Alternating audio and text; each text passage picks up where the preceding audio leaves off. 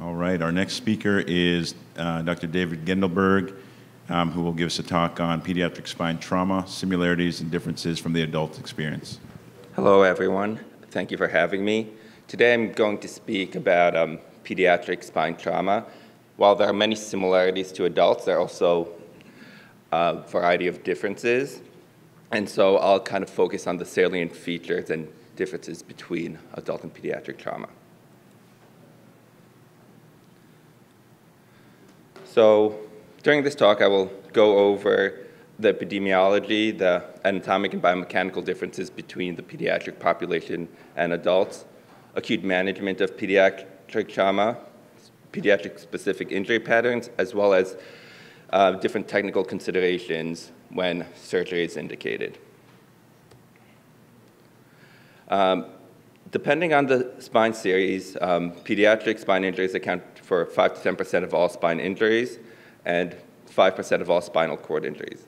Interestingly, pediatric injuries are also associated with higher mortality rates compared to adult injuries.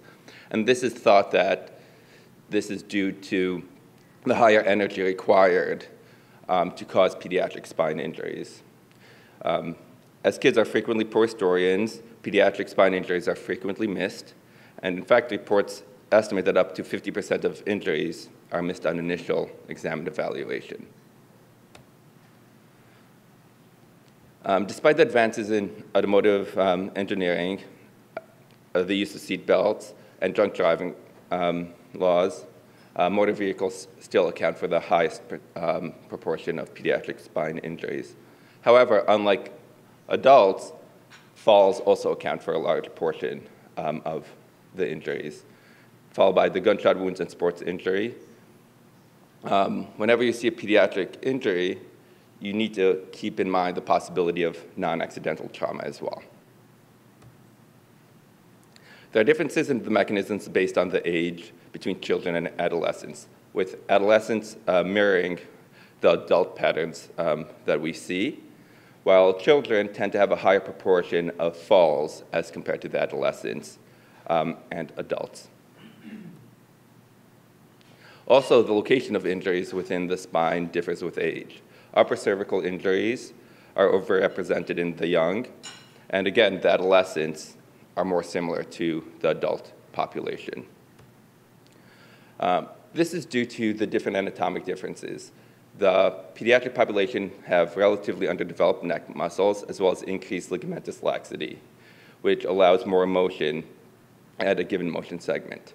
They also have a large head-to-neck ratio, which shifts the fulcrum of rotation more cephalad.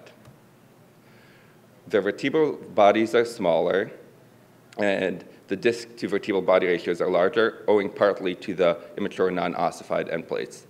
This also leads to more motion across a given motion segment. The facet joints are also shallower, with the angle of the facets being 30 degrees in the younger population, and then later in life, it goes to 60 to 70 degrees by the age of 10, which is similar to the adult. This decreased slope also allows more translation across the level. Due to the larger head-to-trunk ratio, the flexion extension fulcrum is at C2, C3, and it slowly migrates down to C5, C6 by the age of 10. This is why you tend to see more upper cervical injuries in the younger patients. One key difference in the pediatric spine is that it is still growing, and just like everywhere else in the bodies, we have our ossification centers that eventually fuse. Ossification begins in utero and continues through adolescence. For example, the posterior arch fuses at age 3, and this fuses to the anterior body by age 7. The C2 body fuses to the odontoid process at age 7. These could often be mistaken for trauma, but they're just the non-ossified centers. And so, as you can see over here, in this non-ossified area, in the odontoid, you could have injuries through them just like your Salter-Harris fractures. The treatment goals of any trauma is to decompress what is compressed, stabilize what is unstable. However, in the pediatric population, you also want to limit growth disturbances and late deformity. For example, you would try to avoid doing an anterior fusion in the cervical spine of the pediatric population to not induce kyphosis with further growth. In terms of the acute workup, suspicion for spine injuries based on the initial history and physical examination. Knowing the mechanism of injury and the presence of neurologic symptoms, even if they are transient, is very important. You should look for facial or head injuries and multi-system trauma should raise suspicion. Additionally, children have predisposing conditions such as syndromes, ligamentous laxity, or congenital cervical stenosis, which could predispose them for neurologic injuries. In addition, you need to look for non-continuous injury, especially since children could be poor historians. The spine should be immobilized in all patients with suspected trauma. The C-spine should be stabilized with a pediatric-sized cervical collar if available. Furthermore, due to the increased head-to-trunk ratio in the pediatric population, when you lay the pediatric patient flat, there is a flexion moment on the cervical spine, and it is not in line. And therefore, pediatric spine boards have cutouts for the head to accommodate for this. If a pediatric spine board is not available, you could stack two boards in a staggered fashion to allow extra room for the occiput. In this MRI over here, you can see what could happen if the child's head is forced into flexion in the setting of an injury. Of course, detailed neurologic examination should be performed, but in patients under the age of 3, there could be limited cooperation and it could be remarkably difficult. However, you need to get a thorough sensory exam and motor examination. This may be a good time to discuss findings that commonly mimic trauma but are normal in the pediatric population. The first situation is pseudosubluxation, particularly at C2, C3. This has been described to be seen in about 9 to 22% of the pediatric population. They could be distinguished from an actual injury through the spinal laminar line.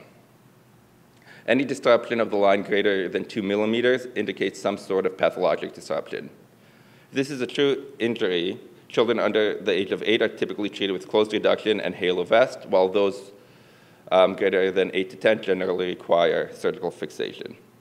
I would also like to point out over here that our cutoffs for the Atlanta-Dens interval in children under 8 is also 3 to 5 millimeters as opposed to the adult. The various growth plates or synchondroses may be interpreted as fractures.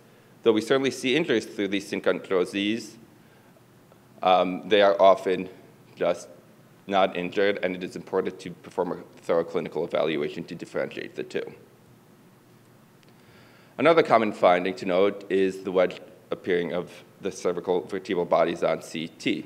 This is due to the non-ossified components that are radiolucent. Now, moving on to specific cervical injury patterns that are particular to injury patterns seen in children. I will begin with the atlanto-occipital dissociations. These are highly unstable injuries with mortality rates up to 50%, particularly if the injury is missed initially. In fact, in the past, we had very little data about these injuries because most of these patients just didn't make it alive to the hospital. Neurologic injury may be masked by a concomitant TBI, so you have to have a high index of suspicion. MRI will show high evidence of soft tissue injuries. When looking at these CTs, you want to see any asymmetries. In the CT I have up over here, you see increased occiput to cervical distance, as well as widening of the C1 to C2 posteriorly. Another interesting finding is if you look at the Atlanta-Dens interval, it's actually not parallel, but in a V shape. And this is owing to the fact that usually the posterior aspect of the C1 arch migrates with the occiput, resulting in that angulation. You also want to look at the joints, for any asymmetry or any subluxation, as you can see in this CT over here, where you have angling of the C1, C2 joint, as well as subluxation of the OC joint. These generally require surgical fixation in the form of occiput to C2 fusion. Jumping back to the initial management, we often place patients in cervical collars. This is very tricky in the situation of occipital-cervical dissociation, since the collars exhibit a distracting mechanism on the cervical spine. And here you can see one of our adult patients in a poorly fitted collar where you actually see distraction of the occipital-cervical joint. Therefore, what I like to do is take sandbags or IV bags, put them on either side of the head, and tape the head to the bed. In addition to not providing distraction across the OC joint, it also scares all the staff and prevents them from touching the patient.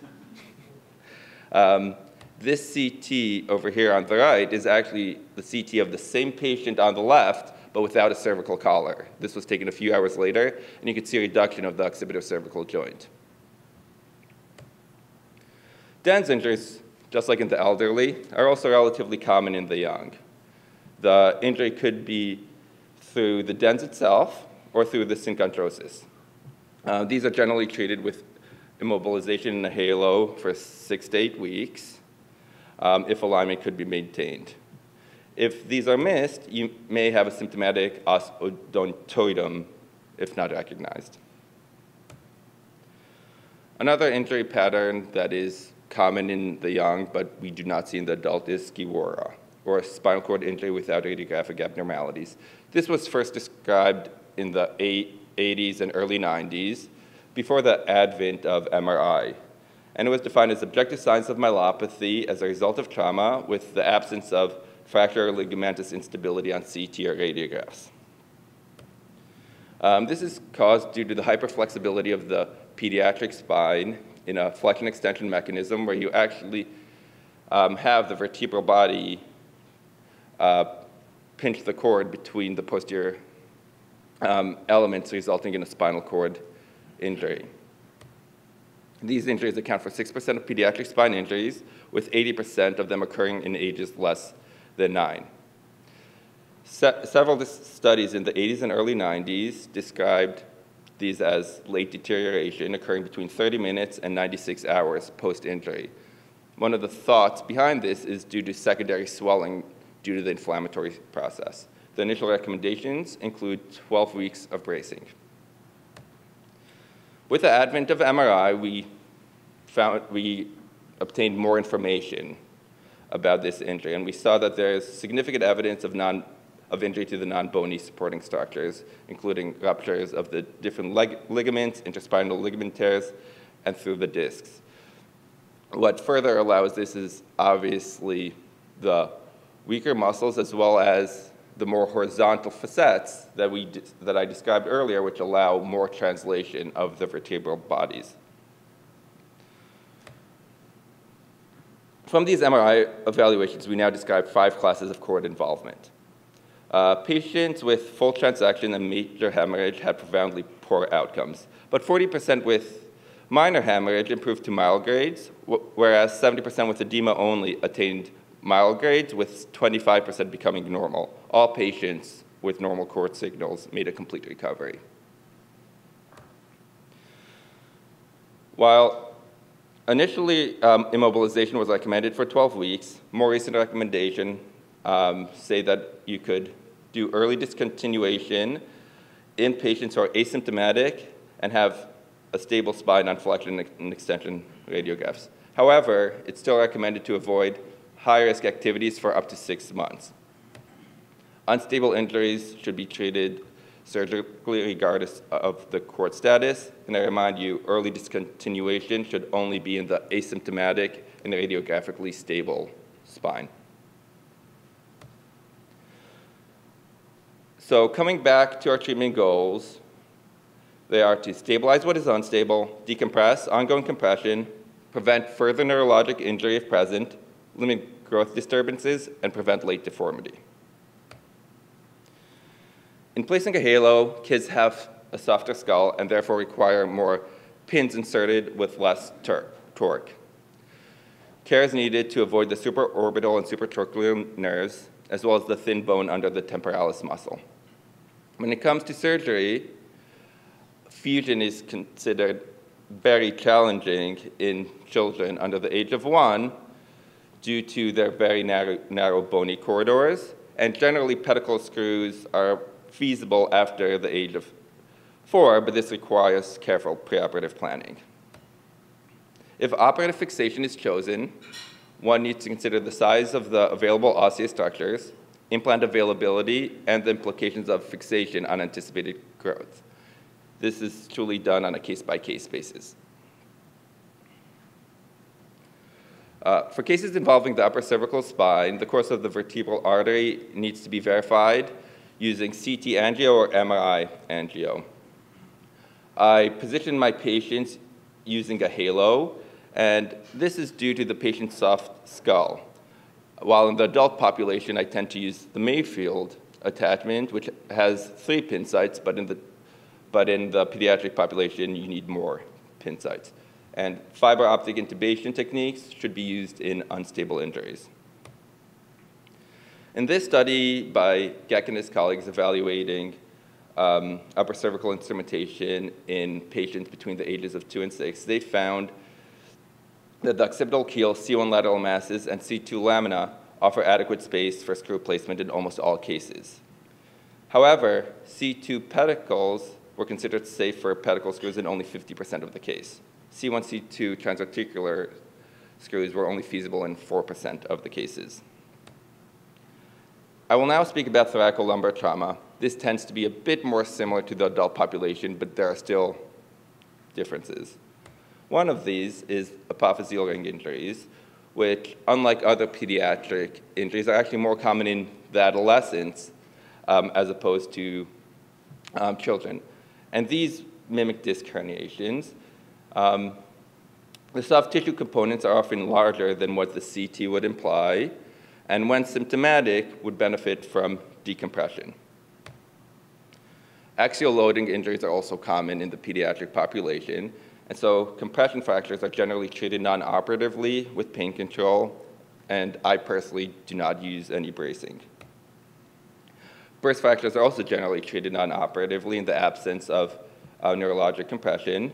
However, surgery should be considered if there's significant kyphosis or neural element compression, and you could instrument with or without a fusion. Again, this is dependent on the specific case. Lap belt injuries or flexion distraction injuries are also quite common in the pediatric population and result from a disruption in the posterior ligamentous complex. You also need to evaluate for intra-abdominal injuries as there's a high association between the two.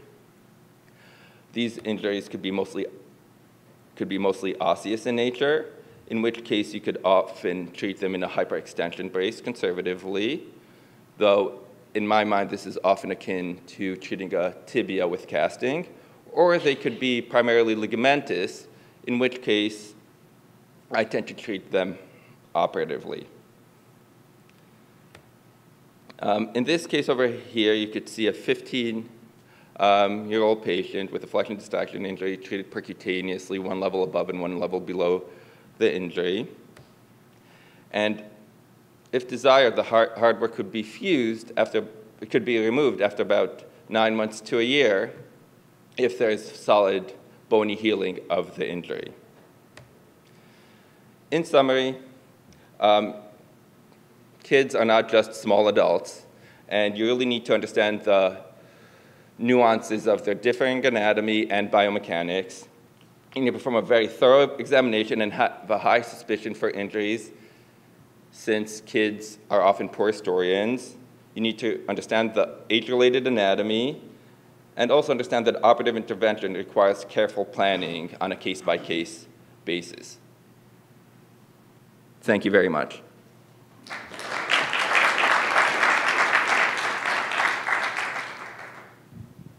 All right, we have a few minutes for questions for Dr. Gendelberg.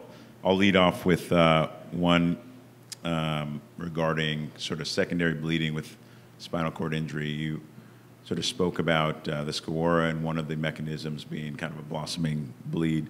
Is there any thought that you've seen in either adult or pediatric patients to, obviously we're going to correct coagulopathy, but sort of prophylactically use TXA or something else to prevent secondary bleeding? Or? I mean, that's a very good question, and we still have that discussion in the adult population, and since spinal cord injuries are even less common in the pediatric population, there isn't much literature particular to that. And so one of the things that we often do in the adult population is also try to control perfusion pressures instead of increasing MAPs to help fight bleeding into the spinal cord. But there's very sparse literature when it comes to the pediatric population. Great talk and great cases. You showed the AO dislocation case. Highly unstable. The occiput basically, gets pushed away by a collar.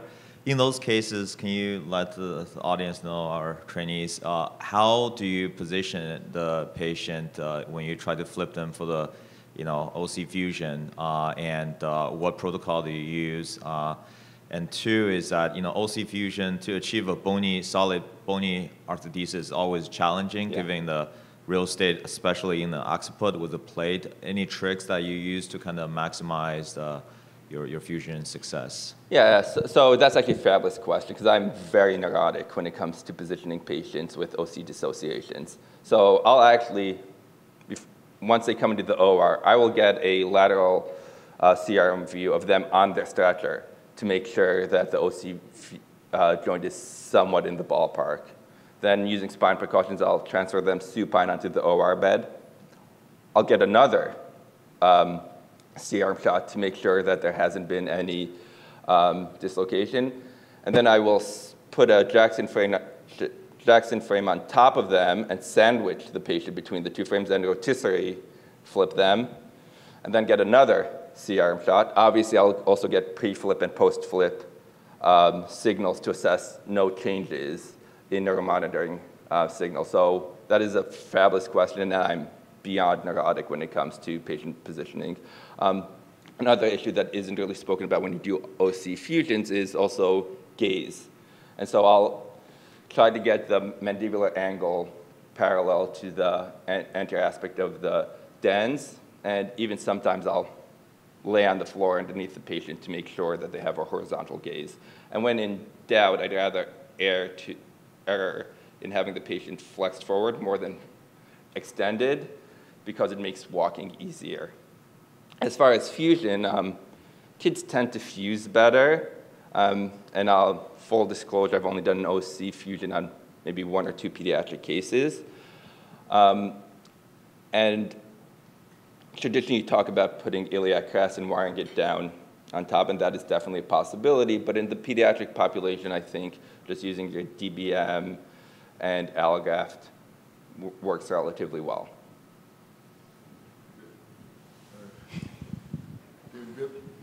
Building on that, do you ever find a head holder? You obviously don't want to be a distraction, but do you find a head holder useful to just sort of stabilize the OC joint, or is just a prone view? Because it's tough to sandwich somebody with a head holder. No. So I'll put pins in the head. So in the pediatric population, I'll use the halo attachment. In the adult population, I'll use a Mayfield. And actually, once I'm open up, I'll sometimes unscrub, and I'll actually put axial compression across the head to further reduce it. And that also helps with fusion, because you're able to compress more. Sure. Dr. Fessler did such a great job talking about the impact of trauma and spinal cord injury, and his population for the stem cell studies was all adults. But in kids, as you know, the impact, a lifetime impact, is even magnified. So any differences in your protocols, for example, using steroids, your threshold to use steroids, and any differences, perfusion pressures that you might do with a pediatric patient compared to an adult? So I don't have specific recommendations for perfusion pressures. However, I'm glad you brought up the topic of steroids. over the past few years, there's kind of been a move away from steroids, but I think steroids are appropriate in the right patient.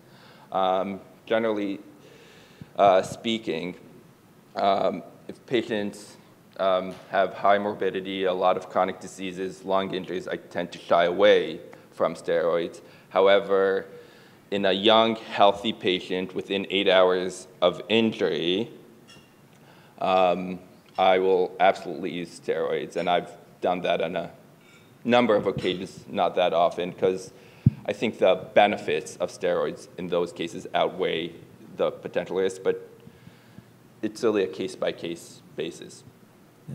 David, is that at any level, or? The what? Is that at any level that you'd use steroids, or like the cervical or thoracic, or?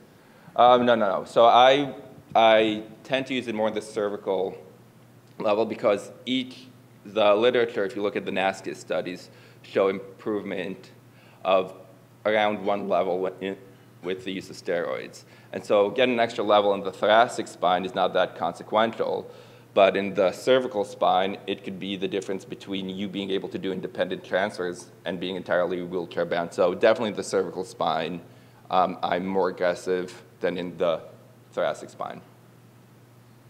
Great question, thank you. Great, thank you.